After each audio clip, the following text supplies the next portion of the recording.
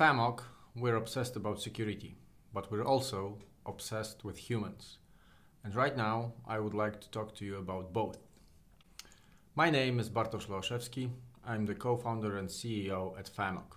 As you all know, the last couple of weeks, couple of months have been pretty rough. They've been, of course, pretty rough on individuals, but at the same time, they have been rough for a number of companies and larger organizations. The conditions in which those organizations have to operate right now have changed dramatically. So a number of organizations, including such large companies as Google, Uber, Slack, Microsoft, and others, had to redesign how their employees work. So namely, they had to allow their employees to work from home. And Gartner survey reveals that almost 82% of companies allowed their employees to work remotely. Many of the companies have also switched to be remote first, so to treat working remotely as something normal and usual. Some of the companies have not also allowed their employees to return to the physical offices until the end of June next year. So what does that mean for the IT departments? What does it mean for the security of data? So on one hand, for the management boards, for the owners of the companies, less employees at the office means less office space required, which of course translates into reductions in costs of office lease. But is it only a reduction of cost? Not exactly, because reducing the costs spent on the office space, well, it increases costs in other areas. So what has changed other than the location from which we work? A number of things have changed actually. So we spent our days working in a way that is different on many levels than what we used to do at the office. So first of all, we all work probably a little bit more than at the office. We spend a lot less time or no time commuting to the office. We spend a lot more hours productively. We get less breaks, most probably, because we don't have anyone to drink coffee with or to go out and get some fresh air with. We also use our mobile devices a lot more, and we have some data to prove that. Since lockdowns began in each country, the spike in usage of mobile devices have been significant. Now, of course, usage of remote meeting applications have also been very dramatic. We've all heard stories about Zoom being installed by everyone, everywhere, and by any organization, any company using Zoom, and the success they've had. But it's been the same for Zoom's competitors as well. Now, I have also, of course, worked from home, and I do work from home from time to time right now. This is actually a picture of of the office that my kids allow me to use for 2 or 3 hours every day. It's their tree house. So I actually, instead of having one office for myself, so going to our actual headquarters, I have 2 locations from which I work. So the first one is the tree house you can see right here. And the second one is my home office, which basically is my bedroom. But I have those 2 locations. So for many organizations, the reality has changed in a way that instead of having a single location, a single office, they have right now hundreds or thousands of remote offices. And why this is important for the IT departments? So this is important because, first of all, one location is a lot easier to maintain. So you can easily have standards on what cables are used, what Wi-Fi technology is used, what security controls are installed, are in place at the office. At the office, you have access control. You need your access card to enter. You need to have access cards to open the doors. At home, people actually use way different measures. So first of all, everyone has a different type of Wi-Fi at home. Today, usually they use a password, but the password does not need to be as complex as the IT security department would like it to be. At the office, you usually have your own computer and no one else uses it. At home, the situation is totally different. So whether it's your laptop, whether it's your desktop, or whether it's your tablet or phone for that matter, it's not only used by you. It's very often also used by your kids to play games, to watch YouTube, or by your spouse if they need to check something on the internet. So we have at least a couple of different users, and not all of them are as knowledgeable, as aware of the threats out there as you might be as an employee. Users are one thing. The other thing is your network. So I mentioned that at home most people do have a password on their network, but how many people remember to upgrade the firmware of their routers periodically? Probably not many. At home, you have a lot of IoT devices. Even if you don't realize that too much, you probably have some smart speakers like an Alexa or a Google Home. You might have a smart baby monitor that connects to the internet for ease of use, of course. And all of those devices can run a pretty outdated version of their operating system, which includes a lot of bugs. And if on the same network you're using your work laptop, they create a very hostile environment. So endangering not only your corporate information, but also at the same time your private information. So what can be done about that? VPN. So protecting the connection from your work or from the device you work on. It doesn't need to be your work laptop. It can be your private device, your private laptop, your private phone, or your private tablet. It needs to connect securely to your corporate infrastructure. Before actually you set up a VPN connection, you need to make sure that the device itself and the environment on the device, and by environment I mean settings, policies on the device, but also applications on the device, are secure. That the environment is safe for you to work. So once it is determined that the environment is safe, then is the time to configure the VPN connection or a micro VPN connection for specific apps only, and connect securely to your office, to make sure that all of those devices on your home network are not able to interfere, are not able to pose a threat to the organization's infrastructure and data. Today we are facing a more difficult situation though. It's not just your typical home network that poses a threat. It's also the pandemics that has enabled a lot more cyber attacks, a lot more cyber threats to pop out, and they are coming out and popping out on a daily and even hourly basis.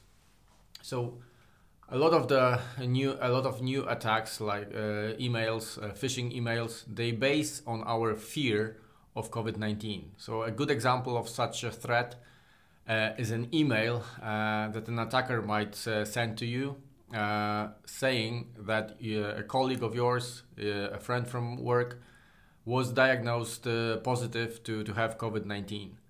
And the email encourages you to open an attachment, and the attachment will actually tell you how to stay safe.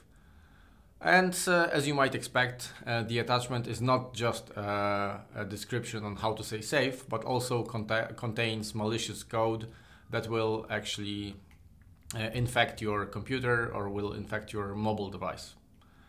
So we need to be doubly aware, doubly conscious of the threats today. And we need to find a cure. We need to make sure that in today's times, our intellectual property, company data, customers' data is protected and is safe.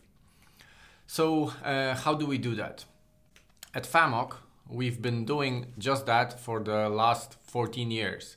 So we've been helping companies to make sure that the data they store on their employees' mobile devices is safe, is protected, and those companies' secrets, customer information do not leak out. How can we help with the situation with working from home and with all the new challenges that we can see out there in the market? So first of all, we need to as customers, as companies, we need to understand that the situation is not going to change overnight right now. We need to get used to people working from home. We just need to allow them to have the tools and the means to work efficiently and securely. So people are going to use those devices for private purposes. They are at home, they feel safe.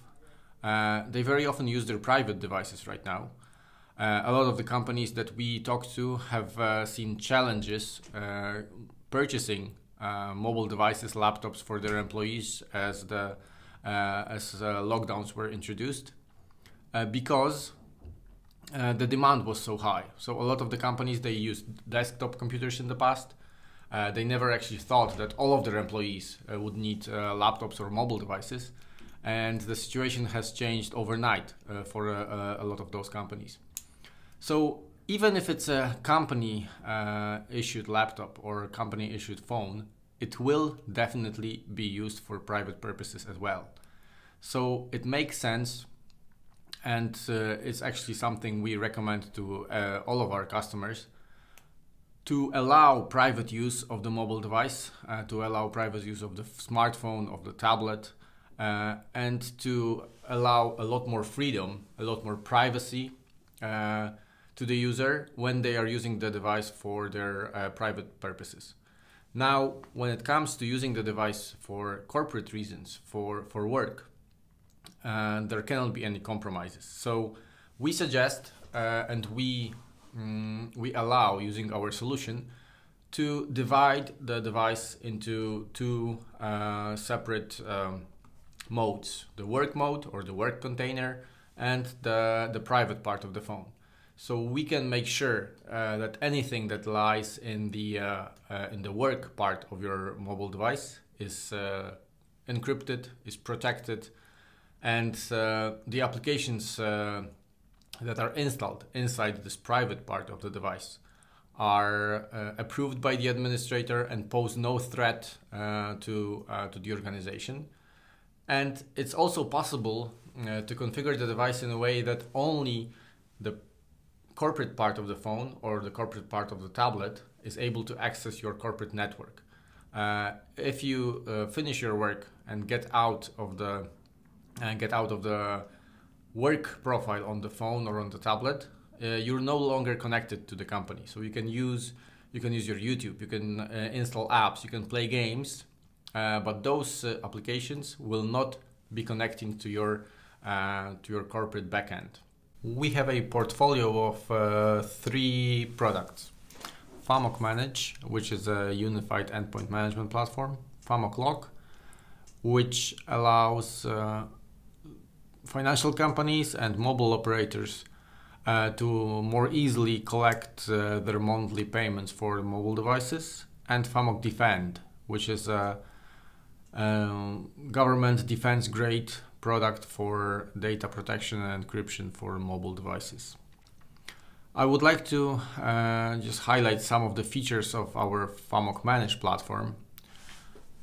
And other than the advantages, the main points I mentioned, especially in the light of work from home times and the pandemic, FAMOC Manage allows the IT department, the security department, to control the full life cycle of a mobile device in an organization. So beginning with the device enrollment, so once the device is purchased, we allow the administrators or the end users actually to easily enroll the mobile devices, either by scanning a QR code or using bulk enrollment methods, which basically